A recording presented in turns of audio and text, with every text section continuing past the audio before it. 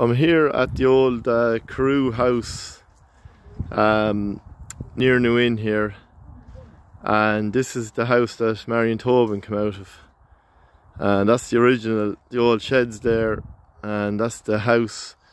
I was talking to Sean O'Carroll, who'd be a relation of Marion's. Sean's grandfather was actually on the run and he stayed here. This is a safe house, and he met his future wife here.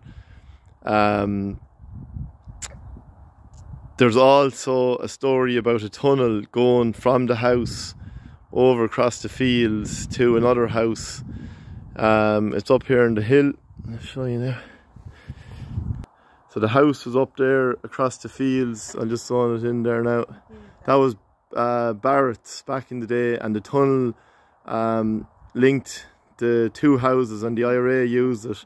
There was also a story of a typewriter, that if there was a raid, that Sean's wife was Bridget Crew, and she was a first cousin of Marion Crew, who we know, Marion Tobin, the famous Tinkerry House Marion Tobin.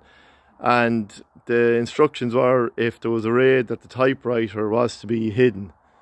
And the address here is Clough-Breedy, is it? No, Knockgraffin. The address is Knockgraffin. So that's so this is where the Sean O'Carroll, the man that took the gel ignite from Carrigan Shore, this is where he ended up marrying Bridget, and he met Bridget while on the run, and he was from Hugginstown originally.